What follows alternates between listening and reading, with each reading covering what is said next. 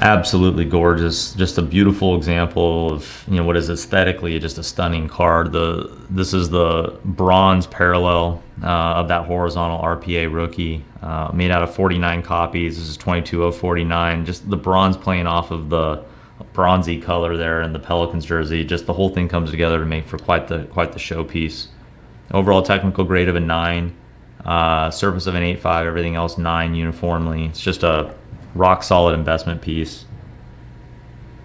Beautifully aligns with the brand of Zion and wherever his career is headed. Autograph received a 9 just because it does go off the card here. It's a technical detail that the manufacturer, that the Beckett, the grading company, asserts as being a flaw. I appeal all of it is modest.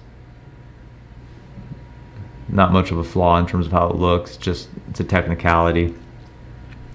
But otherwise, it's a largely uncirculated, virtually gem mint card in so many ways and how it looks. Just a beautiful example. It's worthy of serious consideration.